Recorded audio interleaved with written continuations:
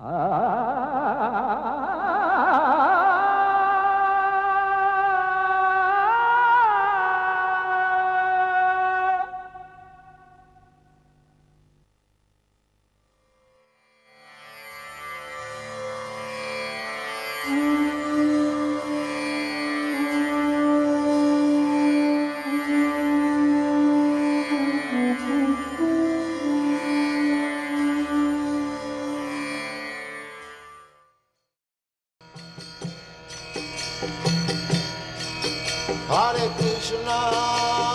Krishna, Krishna Krishna, Hare Hare, Hare Rama,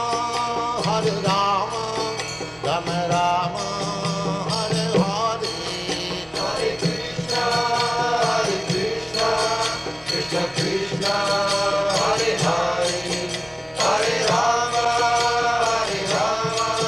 Rama Rama, Hare Hare.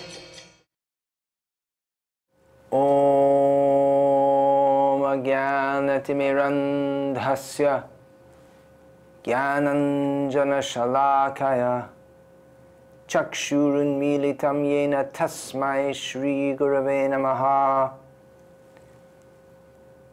Nama Om Vishnu Padaya Krishna Prishthaya Bhutale Srimate Bhaktivedanta Swaminiti Namine. Namaste Saraswate Deve Gauravani Pracharine Nirvishesha Shunyavadi Paschatya Deshatarne Shri Krishna Chaitanya Prabhu Nityananda Shri Advaita Gadadhara Shivasadi Gaura Bhakta Vrinda. Hare Krishna, Krishna Krishna, Hare Hare, Hare Rama, Rama Rama, Hare Hare. आज श्री कृष्ण की कृपा से हम श्रीमद् भगवद गीता यथारूप से पाठ करेंगे। श्री कृष्ण की कृपा गुरु कृपा से मिलती है। हमारा परम सौभाग्य है कि हम विश्वविख्यात श्रील प्रभुपाद ऐसे भक्तिवेदांत स्वामी प्रभुपाद के चरण के शरण में है और उन्होंने भगवद गीता यथारूप का प्रकाशन किया। यथारूप का मतलब कि बहुत गीता व्याख्याक अपनी कल्पना से, अपना मत से भगवद गीता का अर्थ लिखते हैं और श्रील प्रभुपाद श्री कृष्ण का उद्देश्य के अनुसार भगवद गीता यथारूप प्रदान किया। तो श्री कृष्ण का उद्देश्य क्या है, कैसे समझना है? तो भगवद गीता से। भगवद गीता श्री कृष्ण ने भगवद गीता एक विशेष उद्देश्य के लिए अर्जुन को बताया। ऐसा नहीं है कि भगवद गीता एक शास्त्र है जो किसी भी व्यक्ति उसकी वाणी लेके अपना मत उसको डाल सकते, नहीं है। श्री कृष्ण का विशेष उद्देश्य था भगवद गीता कहने से और वो उद्देश्य भगवद गीता के शब्दों से जो स्पष्ट भगवद गीता में है उसके अनुसार श्रील प्रभुपाद भगवद गीता यथारूप रचना की। और चूंकि ये भगवद गीता है, किसी साधारण व्यक्ति की उक्ति नहीं है, भगवान की वाणी है, इसलिए इसमें भगवान अर्थात सर्वशक्तिमान भगवान की शक्ति है। वो क्या शक्ति है? इनकी ज्ञान शक्ति और कृपा शक्ति। भगवद गीता ज्ञान है और श्री कृष्ण की कृपा से वो ज्ञान समझ जाते हैं। तो वो कृपा कैसे प्राप्त होती है? तो यदि हम विनम्र भाव से स्वीकार करते हैं कि हम अर्जुन जैसे मोहित हैं और श्री कृष्ण परम ज्ञान प्रदाता है। श्री कृष्ण सब कुछ जानते हैं और भगवान श्री कृष्ण हमको पूर्ण ज्ञान दे सकते हैं यदि हम इस विनम्र भाव से भगवद गीता का ज्ञान ग्रहण करते हैं। हम अर्जुन जैसे मोह से मुक्त हो सकते हैं और हम हमारा वास्तव धर्म समझ सकते हैं। तो इस प्रकार श्रील प्रभुपाद भगवद गीता यथारूप रचना की और इस भगवद गीता 80 के अधिक भाषाओं में अनुवादित और प्रकाशित है। और इस भगवद गीता यथारूप का प्रचार से, यथारूप का अर्थ तो इसमें किसी का स्वयं का मत नहीं है। भगवान कृष्ण जैसे बोले वैसे उसके अनुसार इस भगवद गीता की व्याख्या होती है। भगवान शक्तिमान है और इस भगवद गीता यथारूप में शक्ति है क्योंकि श्री कृष्ण की वाणी से एकदम पृथक, श्री कृष्ण की वाणी एकदम एक ही होते हैं, पृथक नहीं है। श्री कृष्ण जो कहते हैं इसका अर्थ है भगवद गीता यथारूप में। और श्री कृष्ण की शक्ति प्रकट होते हैं कैसे? इस भगवद गीता का वितरण से। आधुनिक युग में हजार हजार लाखों भक्त बनाए हैं श्री कृष्ण की वाणी भगवद गीता यथारूप ग्रहण करने से। तो भगवद गीता का प्रथम श्लोक यही है, धृतराष्ट्र उवाच धर्म क्षेत्रे कुरुक्षेत्रे समवेताय युत्सवः मामकां पांडवश्चैव किम कुर्वत संजय। भगवद गीता में लगभग 700 श्लोक है, 18 अध्याय। प्रथम अध्याय में भगवद गीता का उपदेश का शुरुआत नहीं है। प्रथम अध्याय में वो खाली भूमिका है। तो कैसे श्री कृष्ण कौन सी स्थिति में श्री कृष्ण भगवान अर्जुन को भगवद गीता वाणी प्रदान किया। तो ये महाभारत का वृत्तांत सुप्रसिद्ध है कि पंच पांडव और दुर्योधन आदि कौरव उनके 2 फौज कुरुक्षेत्र में आए युद्ध करने के लिए। और उस अवस्था में अर्जुन जो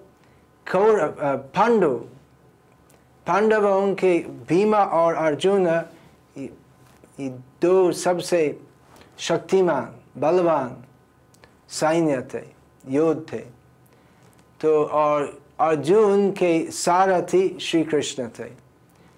तो अर्जुन उनके सामने भीष्म द्रोणा प्रमुखता गुरुजन भाइयों मित्रों सब घनिष्ठ मित्रों बंधुजन देख के बहुत खेद हुए कि यदि हम युद्ध करेंगे तो हमारे सब आत्मीय स्वजन बंधुगण मान्य गुरुजन तो मर जाएंगे। और इस अवस्था में अर्जुन तो युद्ध करने के लिए अस्वीकार किया। और उसके बाद श्री कृष्ण अर्जुन को आश्वस्त किया भगवद गीता ज्ञान प्रदान करने से। श्री कृष्ण अर्जुन को आश्वस्त किया कि अर्जुन का युद्ध करने का प्रयोजन है। तो पहले अर्जुन विमोहित थे, न युद्ध से इति गोविंदम, गोविंदा मैं युद्ध नहीं करूँगा अर्जुन बोले। और इस प्रसंग में श्री कृष्ण अर्जुन को पूर्ण आत्मज्ञान भगवत ज्ञान तत्व ज्ञान बताए। तो पहला श्लोक इस प्रथम अध्याय में धृतराष्ट्र उवाच। भगवद गीता में प्रथम श्लोक भगवान की उक्ति नहीं है, धृतराष्ट्र की उक्ति। भगवान का उपदेश द्वितीय अध्याय से शुरुआत होते हैं। तो प्रथम श्लोक है धृतराष्ट्र। धृतराष्ट्र कौन? दुर्योधन के पिता, उनके मृत भ्राता पांडु के ज्येष्ठ भाई, जो राजाधिकारी नहीं थे क्योंकि वे जन्म से अंध थे। दुर्भाग्य से वो केवल आंखों में अंध नहीं थे, अपितु उनका आध्यात्मिक ज्ञान बिल्कुल नहीं था, इसलिए वे आध्यात्मिक विचार में भी अंध थे। तो हम सब धृतराष्ट्र जैसे हैं। हमारा आत्मज्ञान नहीं है, हमको आत्मज्ञान नहीं आता, इसलिए हम सब धृतराष्ट्र जैसे हैं। और धृतराष्ट्र इस नाम का क्या अर्थ है? वो राष्ट्र को पकड़ लाना चाहता है। धृतराष्ट्र का अधिकार नहीं था क्योंकि अंध था, तो पांडवों का अधिकार था, राज्य था। परंतु धृतराष्ट्र और विशेषकर दुर्योधन अन्याय से राष्ट्र को पकड़ना चाहते थे। तो बहुत बहुत दीर्घ घटनाओं के पश्चात कौरवों और पांडवों दोनों फौज कुरुक्षेत्र में समवेत एकत्रित हुए, और धृतराष्ट्र जो अंध था, उनका सचिव मंत्री संजय से पूछा कि मेरे पुत्रों और मेरे भाई, मृत भाई पांडु के पुत्रों वहाँ जाकर कुरुक्षेत्र, धर्म क्षेत्र कुरुक्षेत्र, वहाँ जाकर युद्ध करने के लिए क्या किया? युद्ध किया कि नहीं? यही प्रश्न है। तो धर्म क्षेत्र, कुरुक्षेत्र, ये दो शब्द महत्वपूर्ण है। कुछ लोग कहते हैं कि वो कुरुक्षेत्र का मतलब शरीर है और पांच पांडव का मतलब पंच इंद्रिय है, और ये सब भगवद गीता तो ऐसा कुछ नहीं था। कृष्ण जैसे व्यक्ति कोई नहीं था, धृतराष्ट्र जैसे व्यक्ति नहीं था, सब रूपक है। परंतु किस प्रकार का मत है? तो आज तक कुरुक्षेत्र हरियाणा राष्ट्र में है। आज तक बहुत सारे लोग वहाँ जाते हैं, और वो रणभूमि जिसमें कुरुक्षेत्र युद्ध था, वो आज भी दृश्यमान है। तो कोई प्रश्न नहीं है कि ये भगवद गीता और पूरा महाभारत केवल रूपक है। तो कृष्ण सत्य है, भगवद गीता सत्य है, और ये सब इतिहास, ये सब घटनाएं हुए 5000 वर्षों के पहले। तो इसलिए हम भगवद गीता यथारूप श्रील प्रभुपाद से लिखी हुई भगवद गीता यथारूप हम पढ़ते हैं, क्योंकि इसमें कुछ कल्पना नहीं है, कुछ दुर्व्याख्या नहीं है। भगवान जैसे कहते थे, व्यासदेव जैसे हमको दिया है, वैसे श्रील प्रभुपाद हमको दिया है, और हम प्रयास करते हैं श्रील प्रभुपाद की कृपा से आप सभी पुण्यात्मा दर्शकों को प्रदान करना।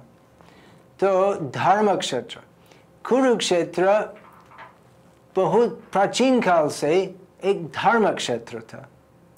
कुरु महाराज जो कौरवों और पांडवों के पिता थे, बहुत पीढ़ियों के पहले।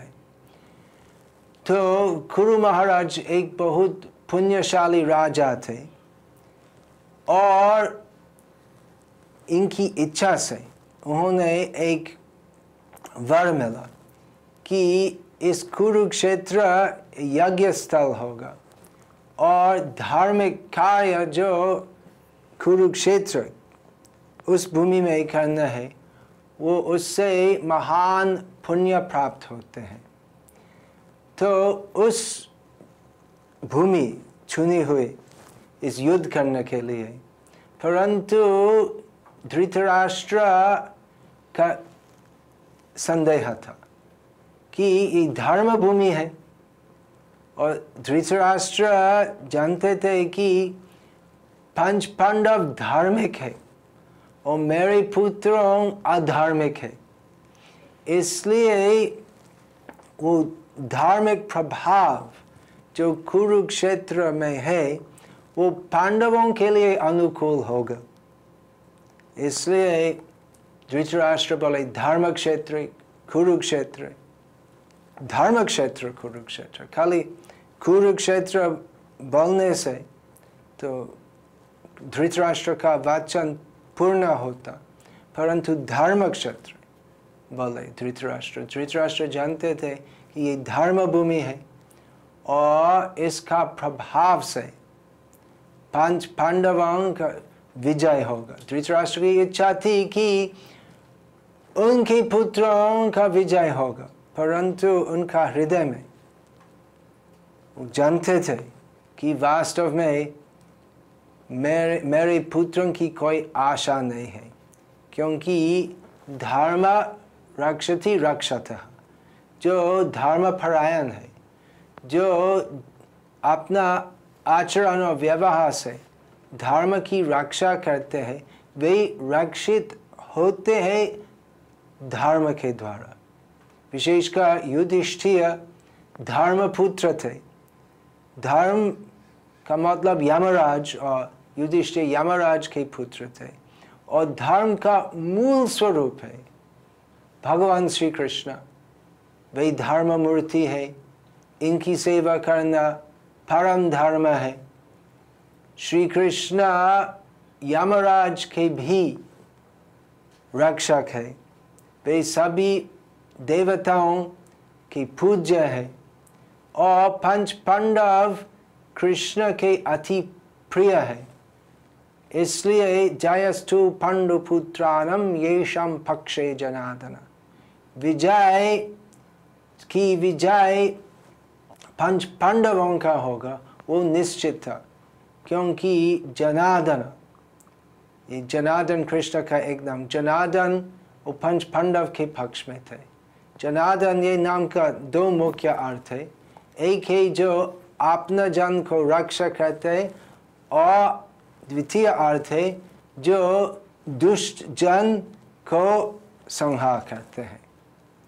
तो जनार्दन कृष्ण पंच पांडवों के साथ थे, इसलिए दुर्योधन आदि कौरवों की कोई आशा नहीं थी। उनका बल था, उनके साथ भीष्म, द्रोण, कर्ण, अश्वत्थामा, जयद्रथ, शल्य जैसे महान महान योद्ध थे। परंतु चूंकि भगवान कृष्ण अर्जुन, युधिष्ठिर, भीष्म, नकुल, सहदेव के साथ थे, इसलिए पूरा निश्चित था कि विजय पंच पांडवों का होगा। तो धृतराष्ट्र संजय से पूछे, धृतराष्ट्र स्वयं युद्ध में शामिल नहीं हो सकता क्योंकि वे अंध था। तो राजा जैसे थे, परंतु अपना घर, अपना राजमहल में रहते थे, और दूर से समाचार मिला संजय से। तो संजय उत्तर में द्वितीय श्लोक में धृतराष्ट्र को बोले, संजय उवाच दृष्ट्वा तु पांडवानीकं व्यूढं दुर्योधनस्तदा आचार्यमुपसंगम्य राजा वचनमब्रवीत्। संजय ने कहा, हे राजन, पांडुपुत्रों द्वारा सेना की व्यूह रचना देखकर राजा दुर्योधन अपने गुरु के पास गया और उसने ये शब्द कहे। तो दुर्योधन का गुरु द्रोणाचार्य केवल दुर्योधन के गुरु नहीं थे, पंच पांडवों के गुरु भी थे। तो गुरु थे, ब्राह्मण थे, परंतु उनकी विशेषता धनुर्वेद में था, अस्त्र विज्ञान, और उन्होंने पांडवों को भी और कौरवों को भी सिखाया कैसे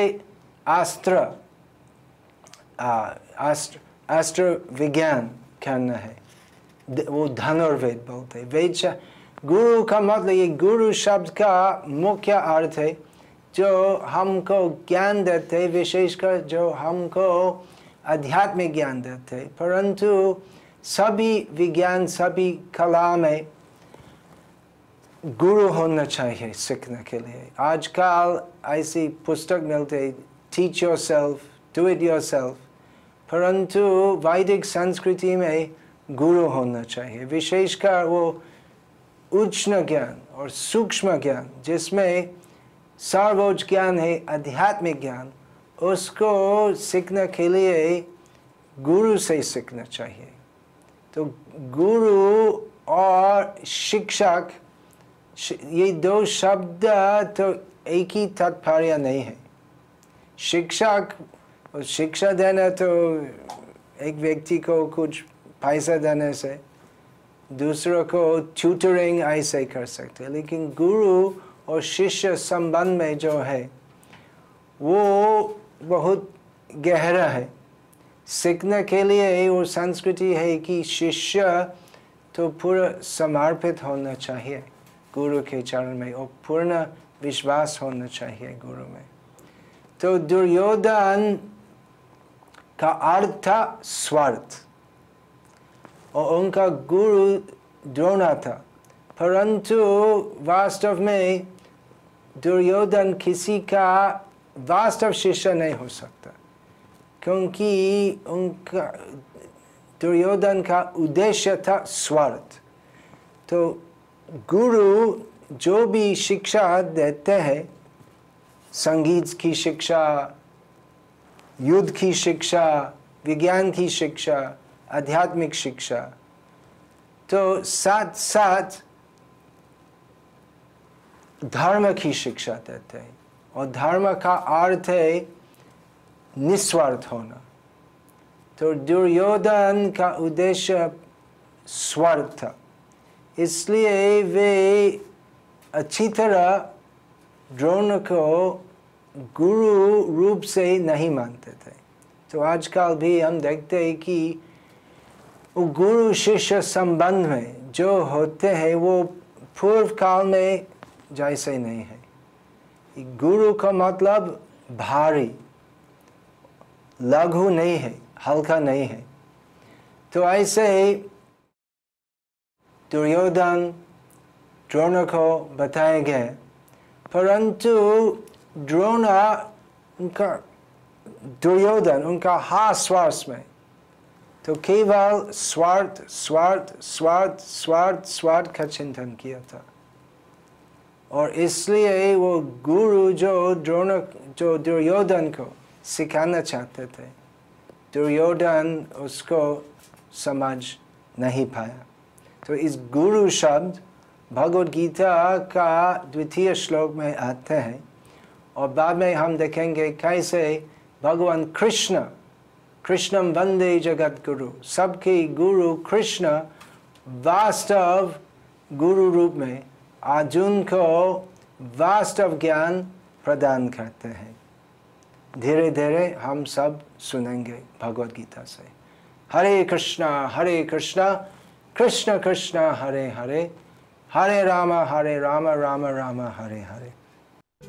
The ancient wisdom that you have just heard is contained in the publications of the Bhaktivedanta Book Trust.